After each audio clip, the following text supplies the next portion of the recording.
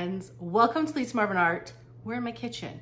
And that's because today we are talking all about alcohol inks. And the reason I'm in my kitchen is because it's a total different vibe than Blooms, which are downstairs. Also downstairs, I don't really have like a space clear for them. And alcohol inks pieces take a lot longer than Blooms, which take like 5 minutes. And I find it really relaxing, and I can just kind of sit here and think or watch TV or whatever and do my work. But we have a lot to get to.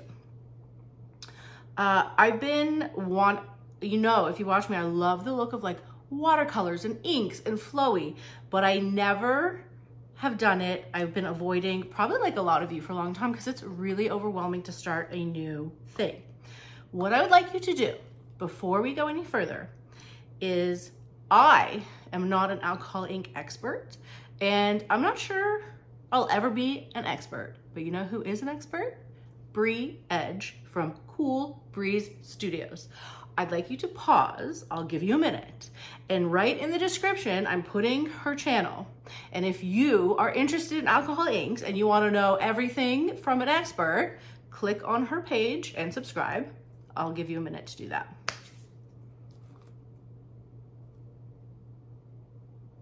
Thank you. Now, the reason at first I wasn't even gonna do a video about alcohol inks, but I feel like I want to encourage people and inspire people to jump in and do it if you're interested, or to jump in to do anything, because it could be really overwhelming. So I'm gonna try to go like from a beginner standpoint.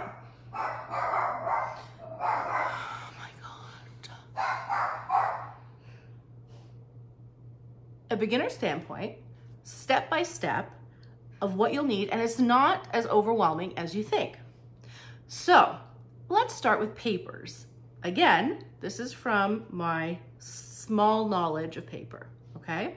Because alcohol ink paper is different than anything else.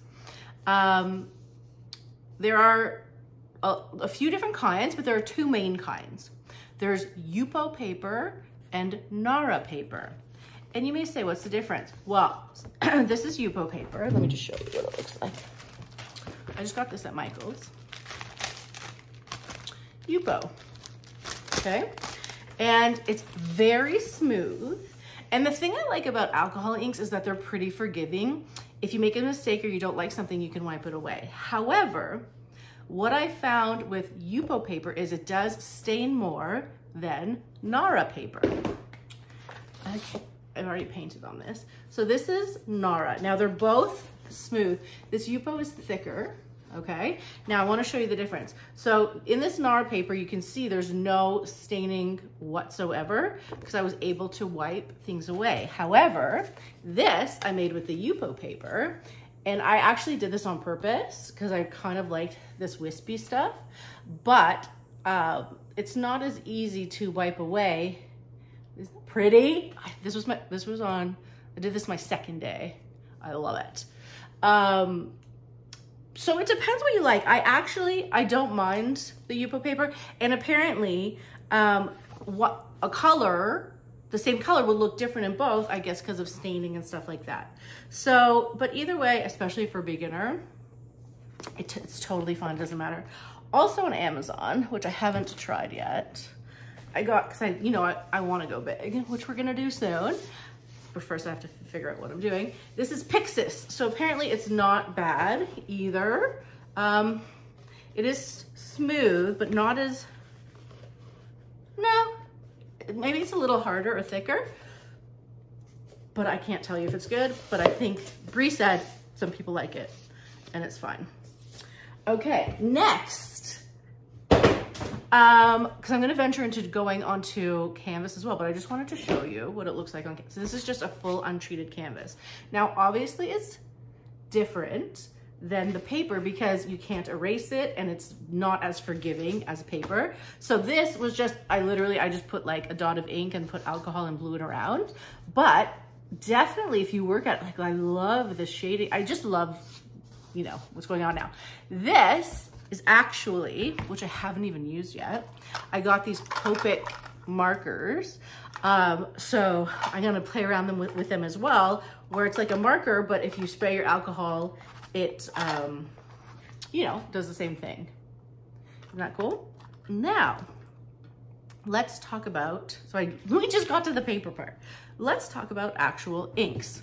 So, first of all, look at my fun box I got. Bloop. So there's many different kinds of inks. The main ones are Ranger inks and Pinata inks. You can get these at Fluid Art Company, and they're getting more. Okay. Is there a real difference? I don't know. Not that I've like totally seen. People have certain preferences. I do love, and my favorite thing about alcohol inks is the these like gilded brass and these alloy things, because they float on top. This is from Ranger. Okay.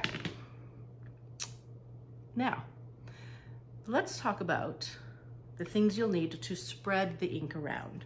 So you see people, they put their ink down and then they spray from a bottle their alcohol. And that's what helps it move, and then it evaporates. Or you could use some alcohol blending solution as well. They're a bit different. The blending solution is a little more gummy, whereas the alcohol is just very thin and it evaporates. You need, 99 is good. I think like just the higher the better. So I think it goes like 75, and then there's another one, and then 99. Try to get to 99, but I think the 75 will work as well.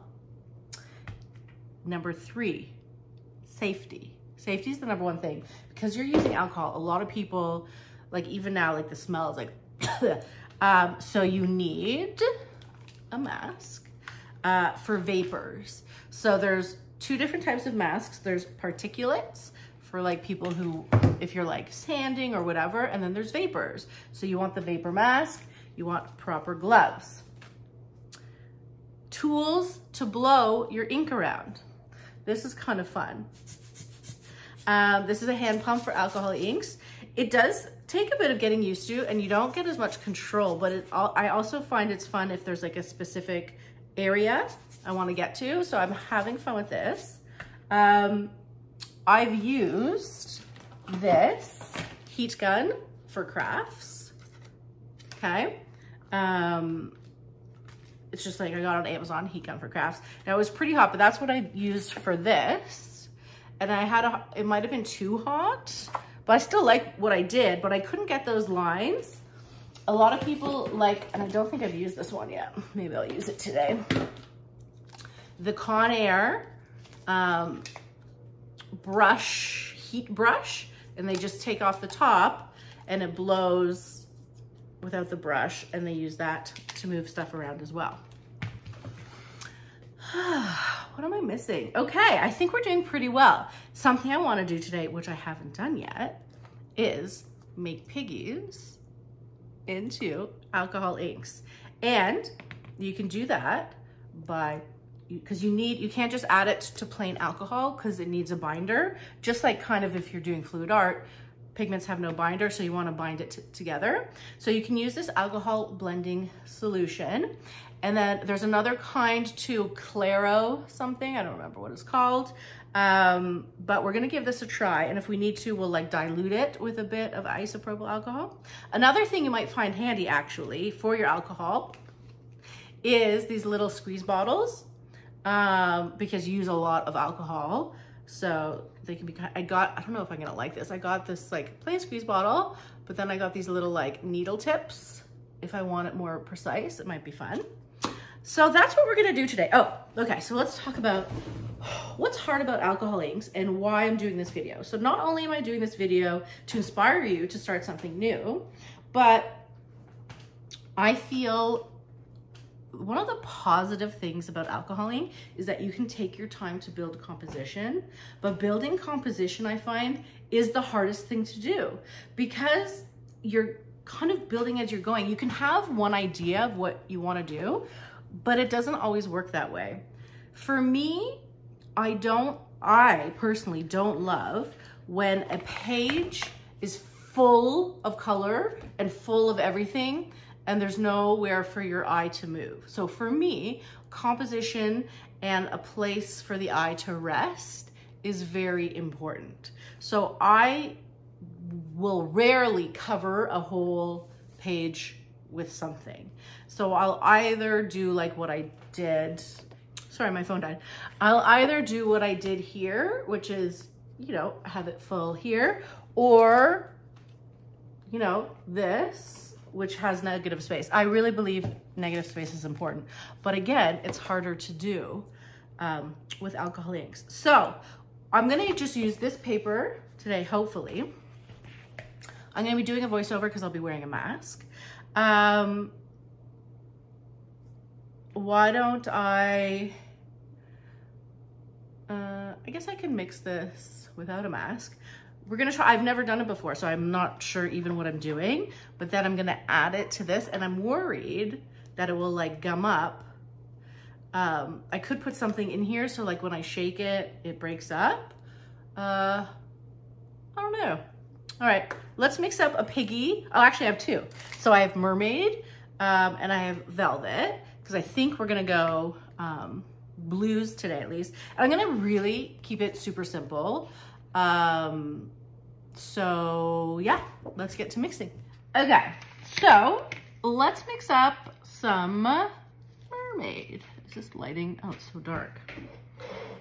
Oh, how's that? Yeah. So what am I doing? We don't know. I guess I'll like mix it up like I would my pouring medium. Like I'll do a little bit more.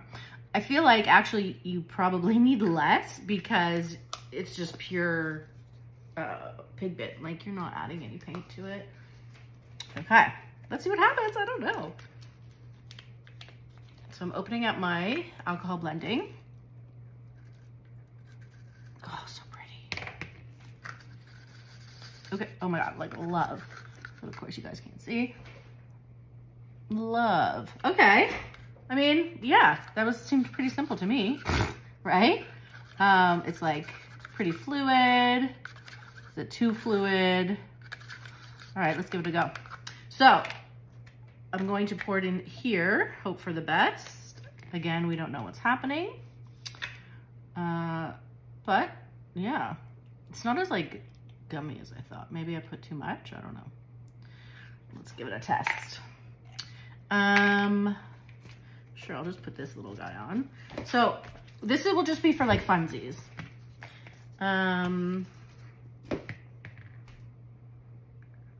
Yep, thank you. Okay, yeah. So let's talk about how you actually move your paint around. This was a good one. I love it though, hold on, just to show you what's happening. Oh, sure. I hope you guys can see the sparklies. Really pretty. So far, there's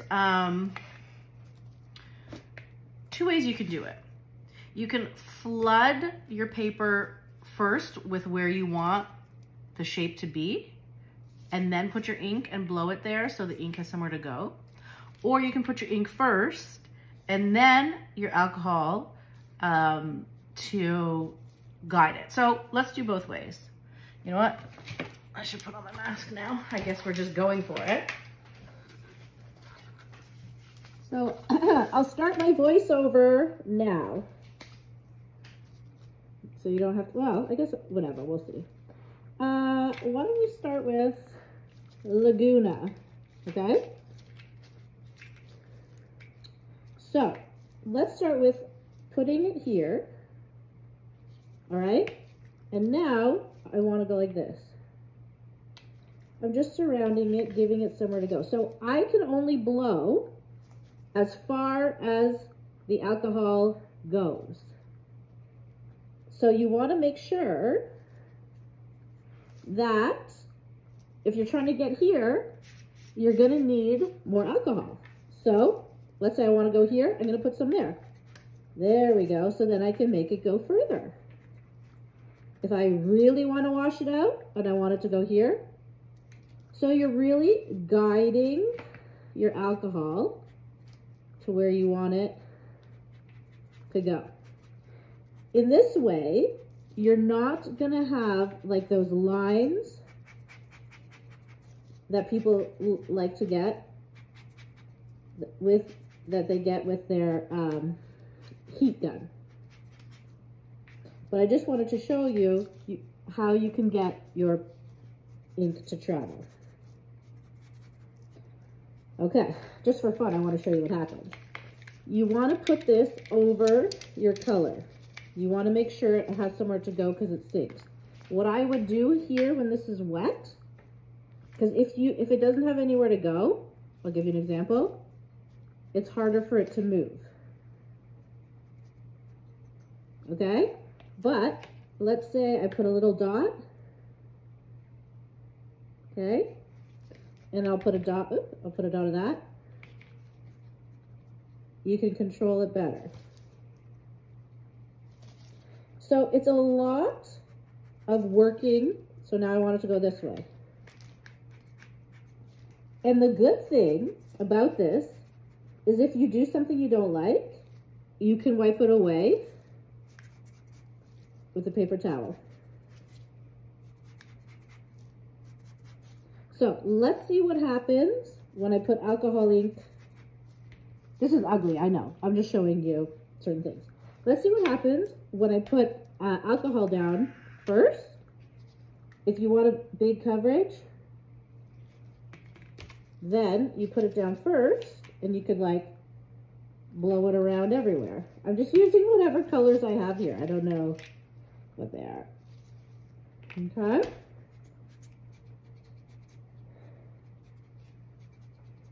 So that's very good for full coverage. Now look, I'm trying to blow it and it's not really going, right? So I'm going to put more here and keep it going. A lot more here, keep it going.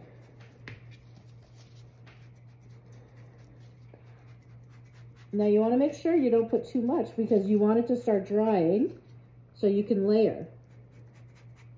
So you see, but I love how these different depths go.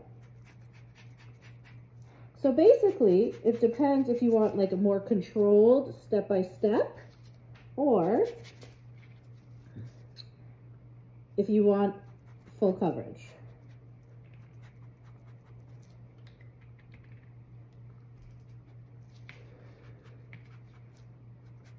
Now we're just having fun. So, also I want to show you, the alcohol also repels. So you don't want to just do one drop. This is what, look what happens. So it starts to repel everything around it. So you want to be very careful. And guess what? The blending solution does that as well. So you could use it to your advantage, but you start to get those rings. So hold on. I'm opening this up again. There. And you can start to see that circle happen. So I like using either one for different things. Oh, let me get a paper towel. Hold on.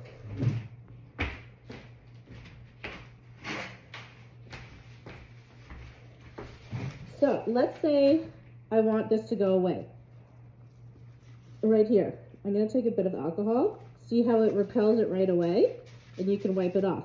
The problem is again, it repels it in those shapes, in the circle. So you want to keep working it back. But you see how I got it away, but it stains a little bit, but it's pretty good. And you want to keep doing this back and forth to get your layers. Now I'm going to plug in my heat gun so you can see that, but I just wanted to show you the different, a few of the different techniques with the hand pump. This mermaid looks really pretty. I'm also going to mix, by the way, Velvet, which is a blue interference. I'm going to mix it the same way. Okay, so that was my little practice piece. Hopefully it was good. Now let's get to the real piece. Okay, I'm gonna try to keep it simple. I'm using Nara paper today. I think it's easier for beginners, especially if we're gonna be like wiping a bunch off. I just cut this piece because I only had big pieces. So it's, I don't know, maybe it's like 5 by 7, not sure. Color-wise, again, I'm gonna try to keep it simple at first. Now, I really wish I had a lighter color, but this is like the lightest. This is Butterscotch, okay? Vineyard, these are Rangers. Mermaid, really loving this color. Monsoon, probably my favorite. And then we're gonna go with Piñata Brass. Now make sure you super shake this because the metallics are heavy. They tend to settle at the bottom. And then I have my TLP Mermaid and Velvet. So, I really want to keep it light, meaning I'm not going to put that much ink, and we want to kind of layer to see how it goes. So why don't I start? Let me put on my mask. I'll start with, and I'm sorry, I'll talk through my mask if it's not too annoying. I'll start with the alcohol ink first, and then I'll start with Monsoon to see what happens. All right, we'll start in the corner. I'm just putting it there, and I think I'll use my hand blower for now. See what happens, and then I'll kind of bring in with the heat gun, which is not plugged in. Hold on. What? Why is it working? Hold on. There we go.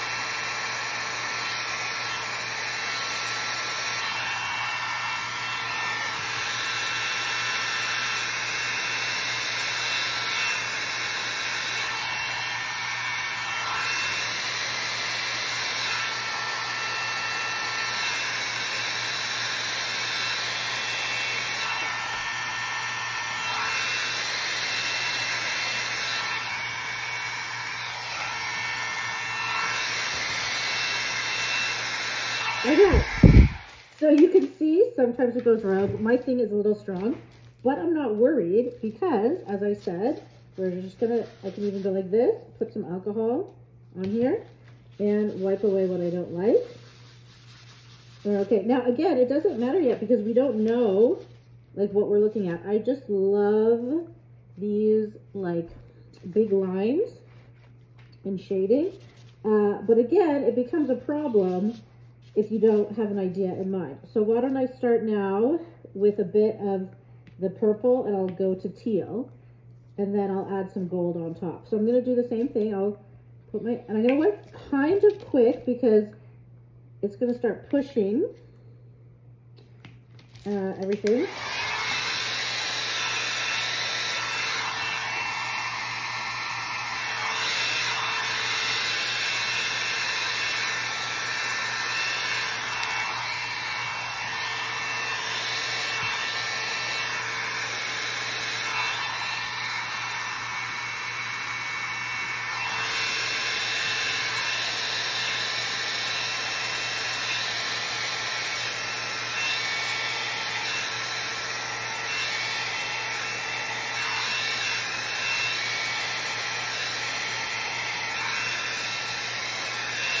Okay, I love this faded area here.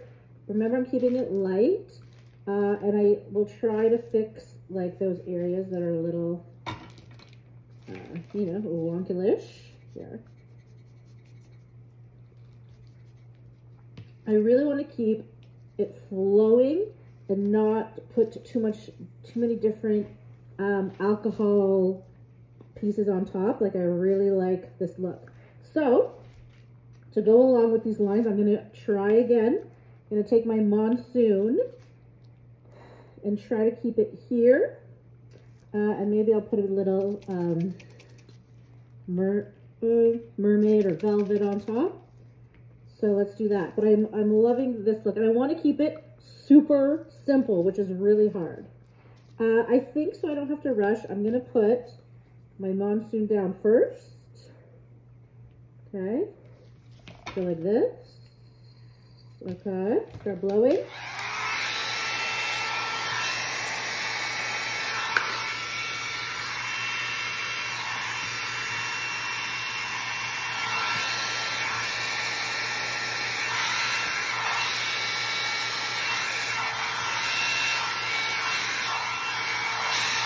I'm going to turn it down low.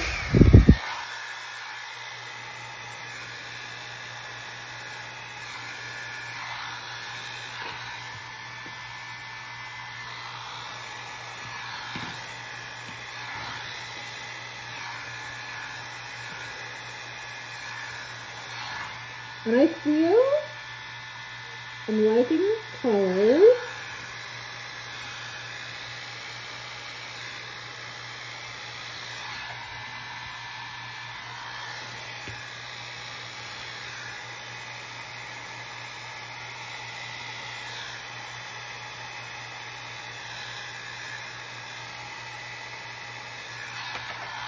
Okay. So it's really simple, and I want, again, to keep it that way. So now I'm starting to look at composition. So let me flip it around so you can see what I'm looking at. So, isn't that pretty with the gold? The eye is moving this way, which is nice. There's a place for your eye to rest. I am going to clean that up a little bit. Is it a masterpiece? No, but we're looking for really beautiful areas. I love this area right here. It's super simple and flowy. I love these areas here. Part of the problem is you have to know when to stop so you don't overwork it. So I don't know if I'm stopping yet. I have a hard time stopping, but I want, like I said, I want to make it so you guys, if it's your first time, you just can do something really easy and not overwhelming. So, is this it? I don't know. Let's see. I think the only thing that bothers me, maybe, I think my eye goes here, but, and I can fix that, but like, I might just leave it like this. I love the different shadings of the color. I'm going to do some monsoon here. Now, normally I would want the mermaid and velvet to show more, but I don't want to ruin it too much because the velvet over the purple would look really nice. But in doing that, it would like ruin these beautiful lines that I have here already. So I'm not going to do it. I'm going to do it in my next video, just so you know. So let me go like this, and it needs a little alcohol to spread. Does it? I don't know. No, just like that. I didn't even need alcohol. Okay, guys. Maybe this little corner here. Just a little. Like I'm gonna go off. Yeah, there we go.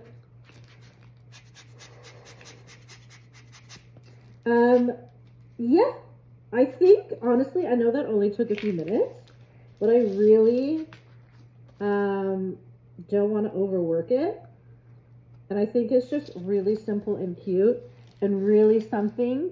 How many minutes was that? That was 10 minutes. It's really something that you guys, if you're a beginner, can do in 10 minutes and feel pretty confident about yourself. So let me know, did you like, I think it's pretty. Did you like this? Do you want more alcohol? Okay. Do you want more alcoholic? Sneakers does. Don't forget to go over to Bree's page and follow her. I'm going to do a close-up of this. Please let me know what you think. And I love you guys. Bye.